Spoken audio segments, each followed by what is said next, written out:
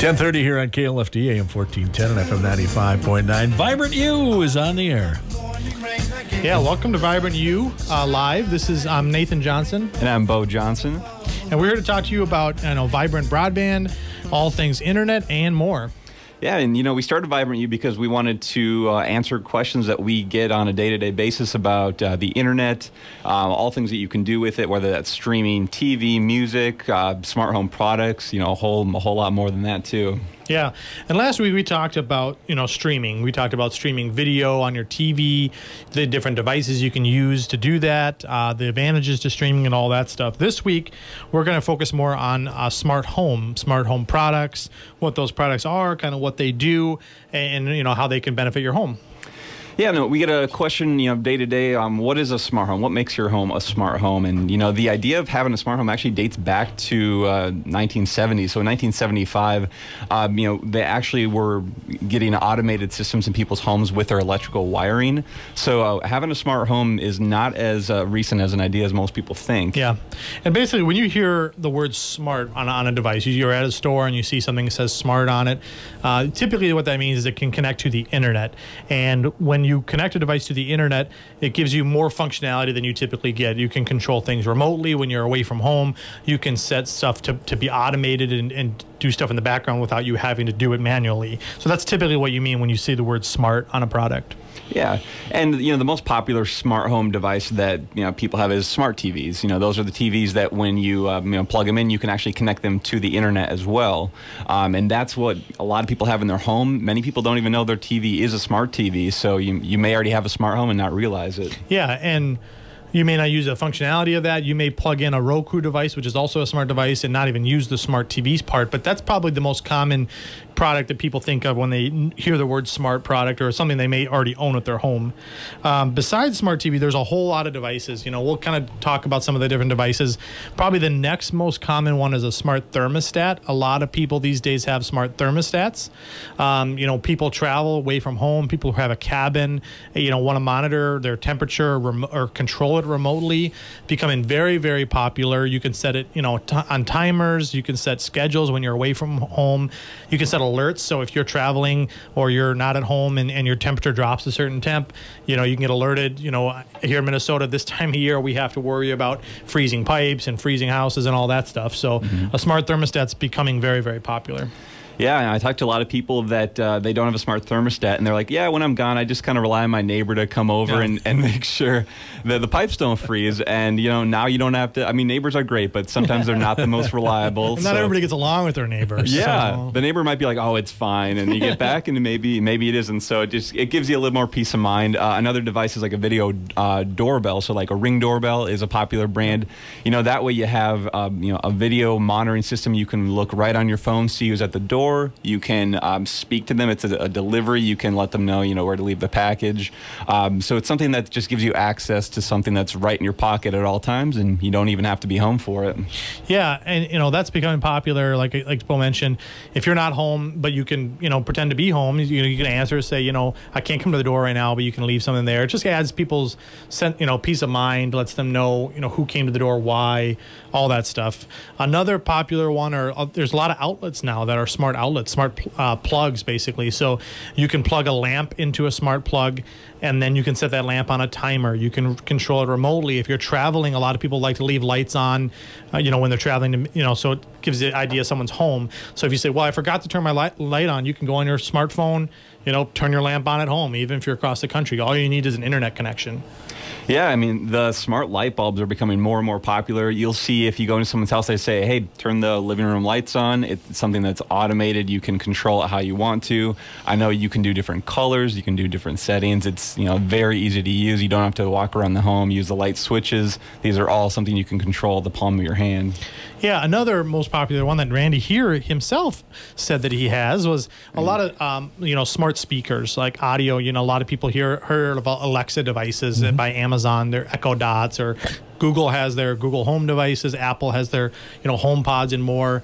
These are great devices you can speak to. They're all hands-free for the most part. Tell them to play music, start timers. Like Bo mentioned, you can, hey, turn the lights on. Alexa, play the show, play a song. A lot of cool stuff you can do with those devices. A lot of people have those, use them for some functionality. Some of them use it for everything. The options are kind of endless with those. Yeah, what's really cool is you can actually, with your Amazon Alexa, you can order your groceries, anything just with your voice.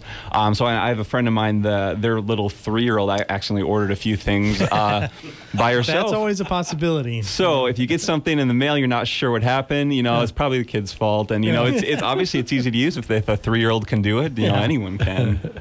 Yeah, I know a lot of people now are getting into the smart vacuums. Roomba is a popular brand. There are vacuums you can set, to do certain rooms at certain times. You can put location limits so a vacuum stays in a room and doesn't go to another room. You can do all kinds of automation now with vacuums, hands-free. You don't even have to do it. You can do it when you're away from home, when you're sleeping, all that stuff. Yeah. My friend has one of those, and we were talking. He's like, "Oh, got a notification. My Roomba is stuck." It even lets you know if they're not doing a great job cleaning. If they get stuck on a ledge, you'll get a notification, so you can control that from start to finish. Yeah, and so. We mentioned some of the most popular ones, but essentially any appliance or technology in your home nowadays can be a smart product. And, you can do dishwashers, you can do laundry machines. Me and my wife got a fridge this year. I didn't even know till it was set up and installed. I realized I can connect it to my Wi-Fi. I can control the temperature when I'm away from home. I can view the temperature. I don't really use that functionality very much, but it is there, and it's nice to have. I did get a notification that one of my water filter needs to be exchanged on my phone. Okay. There's some cool uses. There's some fridges that have a camera inside where you can see what groceries you have in your fridge if you're at the store. It's the technology is pretty incredible. We my wife and I had a baby recently. We have a baby bottle formula maker that is smart, and if the baby wakes up in the middle of the night, I can click on my phone, start making a bottle, grab the baby. When I get downstairs, the bottle's sitting there ready to go. It's pretty incredible what you can do with automation these days. Now I'm jealous. Yeah, right? Times have changed a little bit. They really have. Yeah, and it's perfect time to do it too because it's a holiday season. You got more lights than normal. Yeah. You don't have to worry about manually plugging them, unplugging them. You can set timers for it. So, now more than ever, it's a time to maybe start looking into it. Yeah. And besides all the stuff we talked about that are more convenience products, the security features you can have these days, you can get cameras are very, very popular now. You used to have to hardwire all your cameras to a box that recorded it, and then you'd have to view the recordings later. Now you can get cameras that are battery powered, completely wireless. They connect to your internet. You can view them from anywhere. You can get notifications if there's someone that walks by the camera. All kinds of cool stuff. You can do door sensors. Smart locks are becoming pretty popular too. Yeah. So if you have family members that are coming way too early for the holidays, you can decide whether or not you want to unlock the door for them or not. Even if you're not home. Yeah. The options are kind of endless. Garage door opener is another cool one. I don't know if anyone's like me and my wife. Whenever we leave town or something, it happens every time. We get about a mile down the road. She turns to me and says, "Did you shut the garage door?" And I can be 99% sure I did, but that 1% will make me turn around and go back and check. So a smart garage opener, you can view if it's open, you can see if it's closed, you can open or close it remotely. It's pretty crazy what you can do. You don't have to throw the red flag at that point, do you? No challenge. No challenge flag. If this happened the other day, I said, I am 99% sure. And she said, so not 100? And I turned around and we went back. So yeah, I bet. Yeah, and I mean, all of these devices, they have one thing in common. They require internet. They require a solid connection. And with Vibrant, we know that connection is going to be something that you're not going to have to worry about.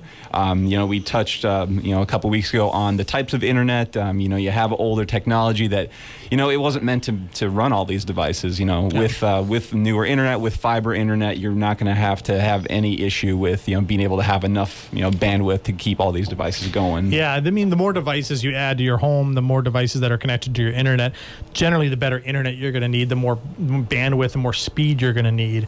And like I said, that's where Vibrant comes in. We offer the fastest connection, the most bandwidth. I mean, there is essentially no limitation to the stuff you can add to your house now, and Vibrant can support all of that with our service.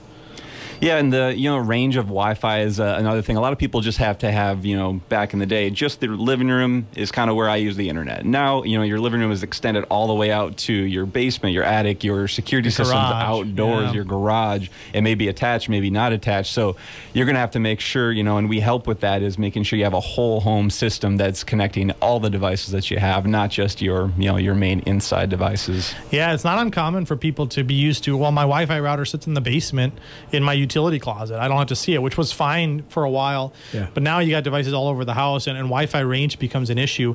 We really recommend a mesh Wi-Fi system, and what that means is you have your main router located generally center to the house somewhere, but then you have these additional units you put at different corners of the house, and what that does is it expands that Wi-Fi coverage and makes a much larger network. So you should be able to get Wi-Fi throughout your house, oftentimes outside your house, where some of those outside cameras might be or your doorbell might be. A mesh system is really going to be the best way to get everything connected. Yeah, and I know we touch on all these topics, so if you have additional questions on these, or if you have an idea for an entirely new topic, and we feel free to email us.